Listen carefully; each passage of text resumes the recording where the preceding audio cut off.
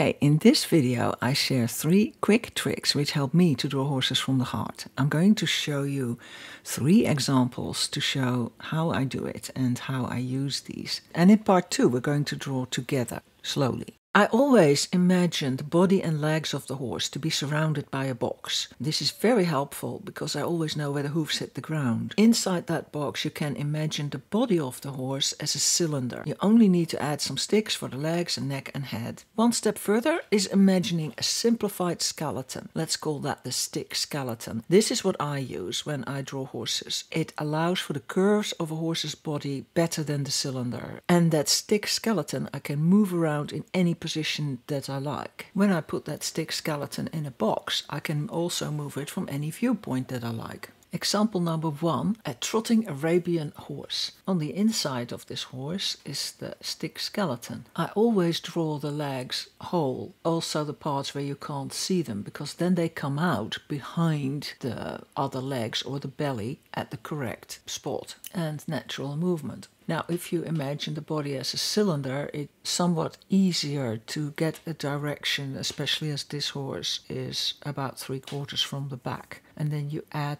the legs and the head and the neck, the same as for the stick skeleton. Does this make sense? I would really appreciate a like. It really helps my channel and it makes me very happy. And now for example number 2, a draft horse. Let's start off with the stick skeleton again. I use just an oval for the pelvis, like really simplify that because that's a very complicated bone structure. We add the box and you can see how solidly this horse is standing on the ground. If you use the cylinder, this horse obviously has a pretty large cylinder because this is a massive draft horse.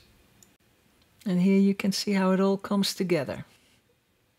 For our last horse, we have a horse where we are on a very high vantage point and we're looking down a little bit on the horse. This is where the box is really handy, because if we start with a box where we look on top of the box, we can fit the horse right in there, as you can see here. So let's start with the head, because the head is in front of the shoulders and the back. Rib cage, shoulder blades, pelvis and the legs. This is the stick skeleton.